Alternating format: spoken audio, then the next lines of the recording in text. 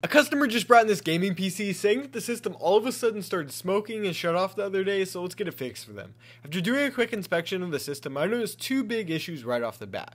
At first, I noticed that there was a capacitor missing from the top right of the motherboard, and when you know it, after looking through the PC case, I actually found it sitting in the rubber grommet, and it was clearly damaged. On top of this issue, I noticed that the GPU had a broken SMD, which isn't safe to continue using. So we're going to need to get both of these components swapped out. Which for the motherboard, we were very fortunate as we had an old H61 board lying around which was compatible, so I took all the components from the old motherboard and moved them over directly. From there, I got the new motherboard installed and plugged in all the required cables. To fix the GPU issue, we talked to the customer, and because the system was running a really basic games and they didn't want to spend all that much money on the system, we decided to replace the GTX 650 with the RX 550 that was used but would be perfect for what the customer needs. Once that was all plugged in, I went to actually power up the system, and after firing it up, we ended up getting no display. I assumed it was possibly related to memory, so I went ahead and swapped out the original kit of memory to the 16GB kit that I had on hand, and after doing so, the system fired up in the Windows without an issue.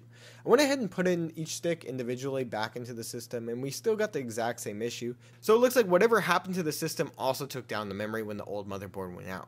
And with this system back up and running, all we have to do now is update some drivers and we can get this system back to the customer.